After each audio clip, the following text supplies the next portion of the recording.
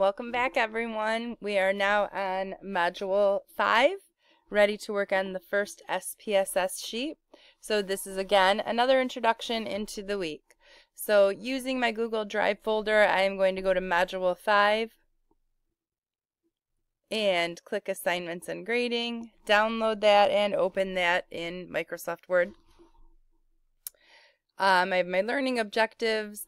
Again, 2 discussion questions, one due by Wednesday, the other due by Friday, and your standard practice for participation, which you are all familiar with by now. You have 2 different assignments again graded this week. You have the 80-point assignment, that's exercises 14 and 19. And then you have the 90-point assignment, which is our SPSS assignment, and those are exercises 29 and 35. So I am going to go back to my Google Drive folder, and I can see that exercises 14 and 19 are saved right here for you to open. Type your answers in and save on your computer, then upload to LoudCloud for grading.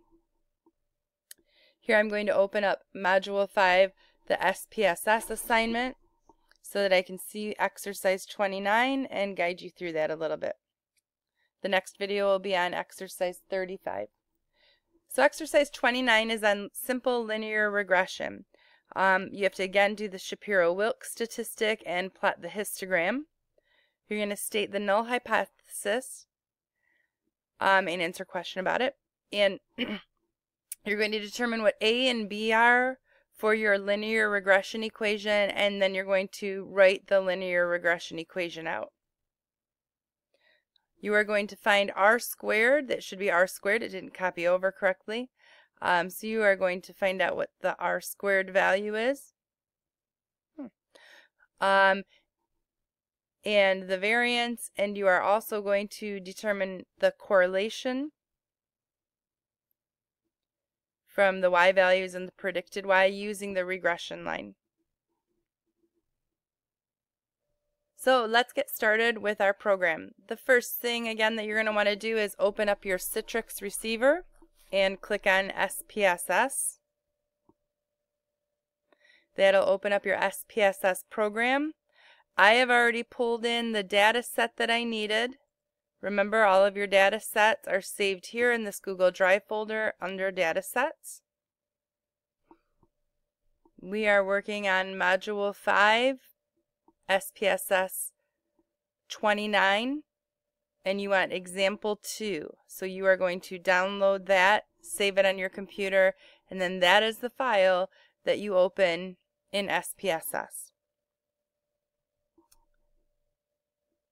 I'm going to delete off of here the bottom 2 rows so that I can show you how to do everything without giving away the answers to you, but I am more than happy to help guide you at any time. So this data set has age and months to graduation. So we need to again get the histogram, the Shapiro-Wilk statistic, and the linear regression information. So let's start with the histogram. So I'm going to go to Analyze, Descriptive Statistics, Explore. This should be nothing new. I'm going to put both of those over here. Make sure this is on 95%. And then I want the histogram and the normality plots with tests. As always, this is going to give me my histogram and my Shapiro-Wilk statistic.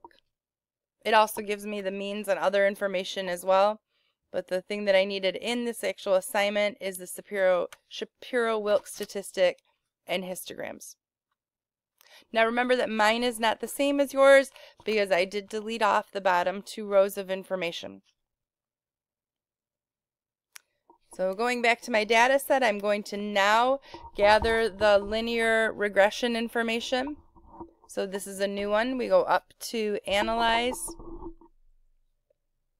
Regression, Linear. Age is my independent variable. That's the thing that I know what that value actually is, so that's independent. And number of months is the thing that we're actually determining or discovering what it is, number of months to graduation. So that is our dependent variable. I'm just going to check these areas here. Make sure that we have estimates, model fit. Let's click continue. Plots. I don't need any of these checked.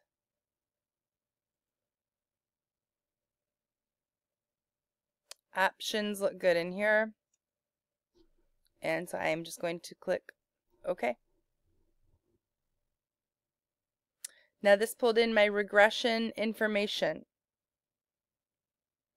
So now I'm going to be able to use this to answer the questions that are asked in your exercise 29.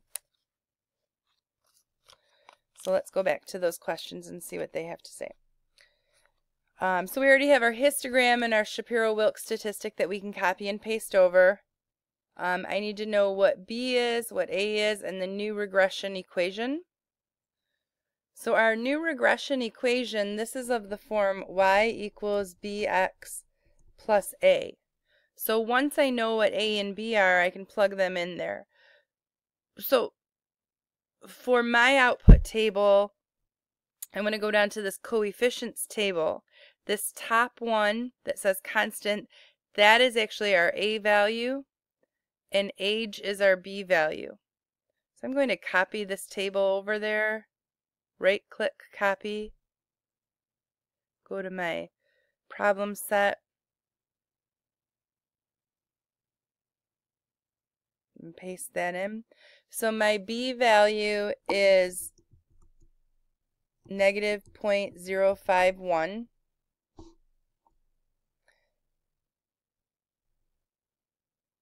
And my A value is 14.974.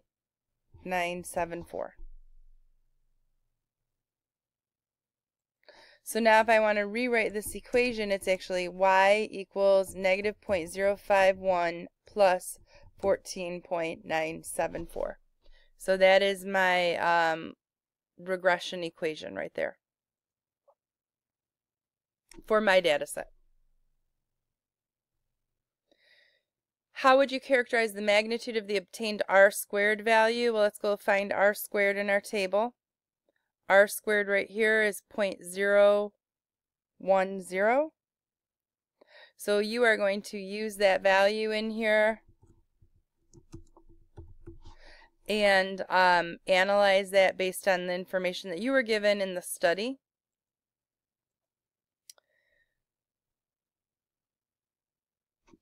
What was the correlation between the actual y value and the predicted y value?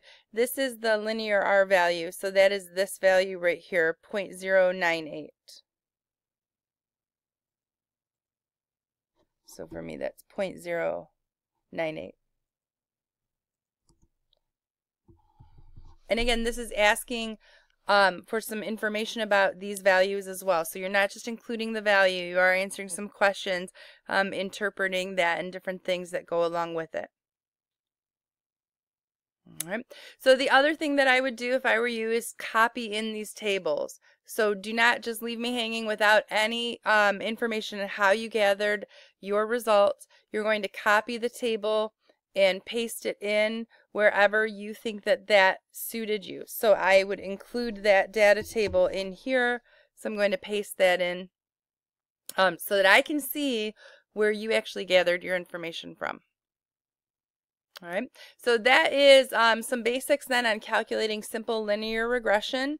You're going to then go find my video for the next data set, which is for exercise 35, calculating Pearson chi-square, and watch that video and complete that. God bless, and as always, ask me any questions that you have in the individual forum.